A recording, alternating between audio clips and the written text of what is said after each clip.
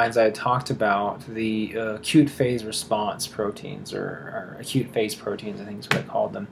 But anyways, inflammatory cytokines are involved in raising the body temperature, interleukin 1, interleukin 6, and tumor necrosis factor alpha.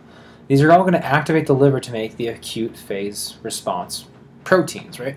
So at the liver we have C-reactive protein, Mannose binding lectin, MBL, which leads to an activation of complement and ultimately opsonizations. We also have, whenever these reach the bone marrow endothelium, a lot of activation of neutrophils, getting them to the site of the infection. On both the hypothalamus, the fat, and then the muscles, we have increased metabolism, which leads to increased body temperature, which can actually cause a fever, which leads to decreased viral and bacterial replication. Most pathogenic microorganisms and viruses, to some extent as well, have a specific temperature that they prefer to grow in, where they have an optimal growth at. And usually when you raise the internal temperature of your body, that's going to make it in a hospital environment for them. But also think about the fact that we have an increased production of increased metabolism, we have an increased activation of other things going on there. So it's not just to deal with the pathogen itself, it's to help kind of the body heal itself to a large extent. Okay, so let's diagram or do an outline of the acute phase proteins. And I'm going to do this in reverse color order because I'm just so tired of seeing the same colors in the same sections. So the first one that I'm going to mention is the C-reactive protein. And you may have seen this earlier when we talked about all the different pathways of complement activation. This is a penetraxin, which, remember, we said that those acted like bridging molecules, but in this context I just want to think about it as an opsonin.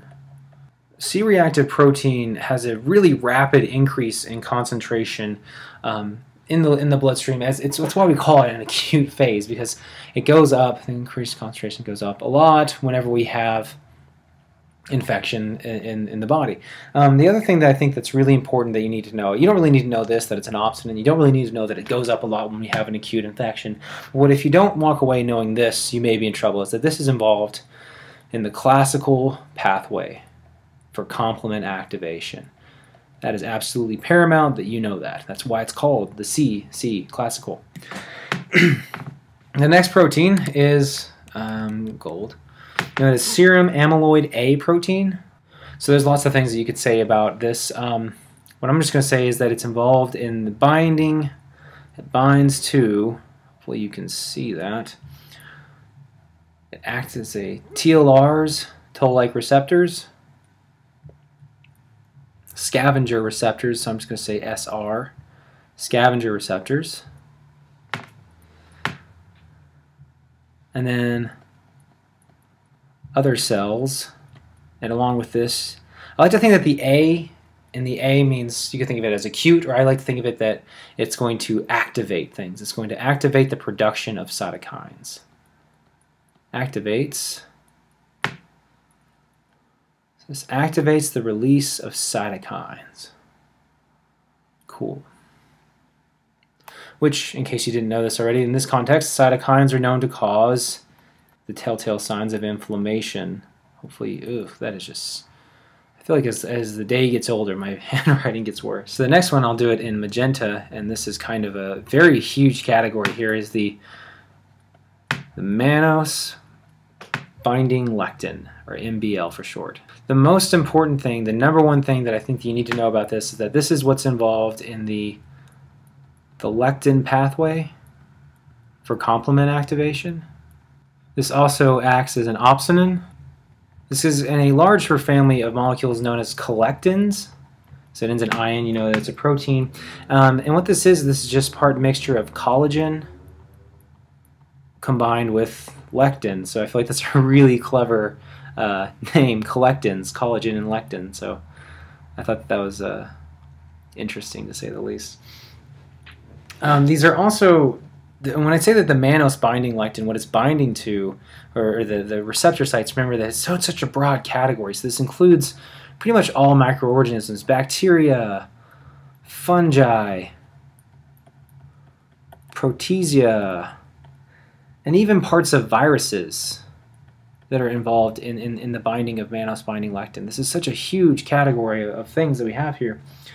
The last thing that I really wanted to mention about this, though, and I'll see if I can fit this in here, is the mannose binding lectin contains to it is a serine protease zymogins. It's not really so much important that you know that it's a serine protease. This isn't cell biology or biochemistry, but you need to know that it is a zymogin. What is the zymogin?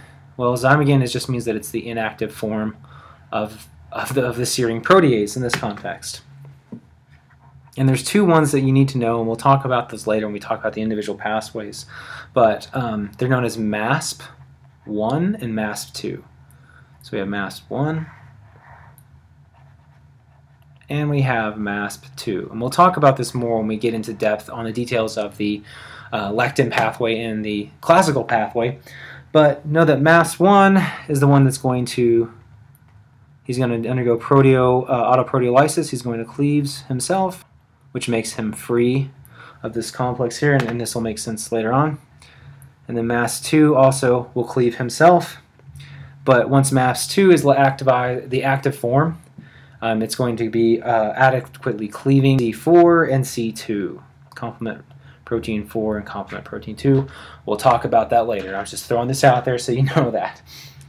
Okay, so the last thing that I wanted to mention that we have on the acute phase proteins is the proteins of the clotting cascade. And this isn't, I don't think it's important that you know them so much as you know that we are forming a blood clot, and this is a long, complicated process here. So things like tissue plasminogen factor, thrombin, plasminogen, which will be converted into plasmin, fibrin, ogin, all of this stuff that results in the formation of a clot. And if I have room, I'm going to see if I can fit it in here. But this all takes place, all this, I should always clarify that this is in the hepatocytes. It's where we have these acute phase proteins being secreted, and it makes sense that we would have them there. I'll see if I can fit this in green, gold, not gold. Complement components. I don't really have room to go into details on this, but really just C3, C4, C9, and then factor B. So I'm just going to say that like 3 times. Under complement components, C3, C4, C9, and then factor B. Those are the most important ones you need to understand because that's what we have in such a high amount of concentration. So that's it for the acute phase proteins. Now, the next thing we'll talk about will be the actual roles that they play in context, not just abstract